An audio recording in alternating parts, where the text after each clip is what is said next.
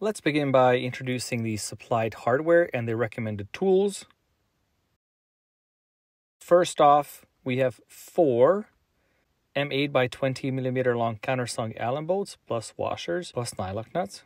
And then we have 2 large spacers,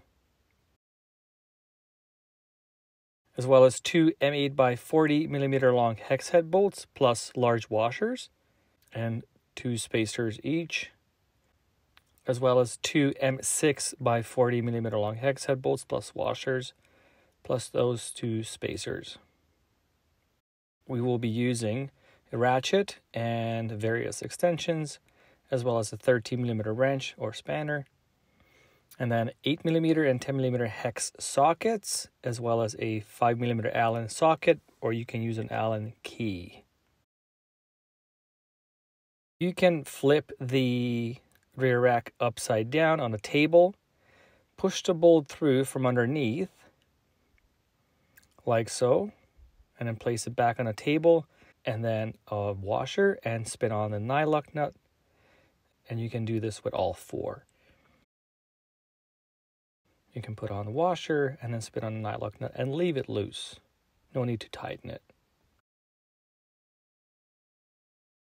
Place it on the bike gently. Line up the mounting holes on the side. Put in the spacer. This is the large spacer and the M8 diameter bolt. Make sure to apply some blue Loctite, medium strength.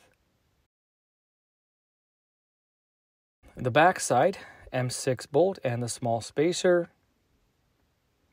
Line up the mounting holes, push it through, and don't forget to apply some blue Loctite and repeat the same steps on the other side of the motorcycle. And now you can begin to tighten all the bolts and nuts. You can go at it gradually. The torque spec for the M6 bolts is 10 Newton meters. For the M8 bolts is 23 Newton meters.